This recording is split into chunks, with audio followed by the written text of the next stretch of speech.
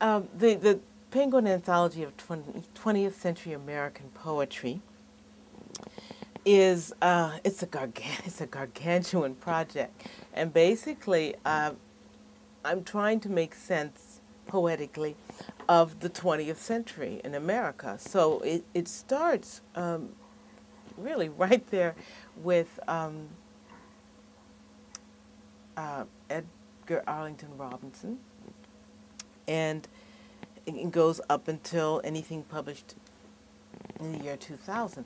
I'm trying, so what the difference in this anthology is, instead of just a poem here, a poem there, two poems by this person, I'm trying to give a sense of major poets who then influenced other poets as well, so that there may be quite a few poems by, say, let's choose someone, William Carlos Williams, and then show how he influenced all sorts of other poets who may have a few other, not as many poems in the anthology. What makes a classic poem?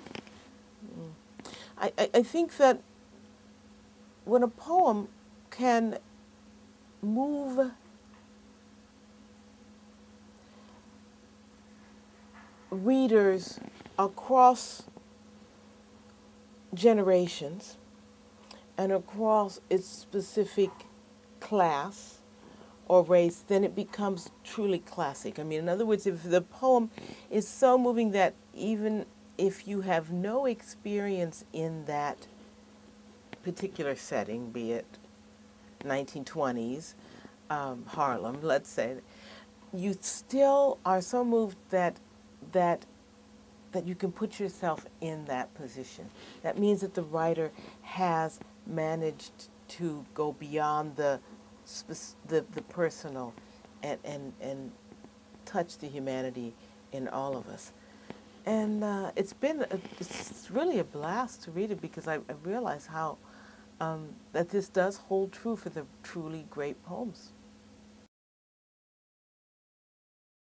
Oh gosh, no, there's not a specific poem. It changes depending on the what I'm working with, where I'm at the moment, but there are just poems that are just so amazing to me. And if I name one, then I of course lose another. But it goes in and out. I think that.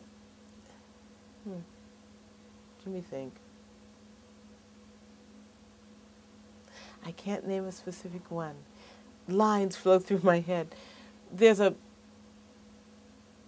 very beautiful German poem by Goethe, which I often say to myself, because it's like a little prayer, but it's also totally untranslatable. I've never been able to translate it. And it's humbling, because you realize that we need translators.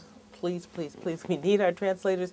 Otherwise, we'll never have any of these poems. We would never know how Baudelaire moves us or anything like that. But you also realize how much gets lost.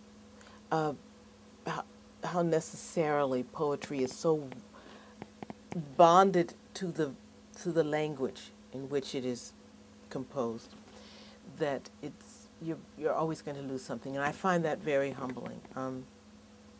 So, yeah. But it's a wonderful little poem, and it rhymes, but it rhymes in odd ways. Über alle Gipfel herrscht Ruhe. In alle Wipfeln spürest du kaum ein Hauch. Warte nur, balde ruhest du auch. That's it. You can hear the rhymes. And basically translated, it says, over all the mountains, tranquility rests. In all of the tips of the trees, and that's Wipfel, which is a great little word, and all the tops of the trees, you can hardly feel a breath. Wait, just wait. Soon you too will rest. And it's because of the rhymes that makes it, and it's such a calm poem, and it's just, and certain words are totally untranslatable, like Wipfeln, which does mean tips of the trees, but that doesn't sound very good in English.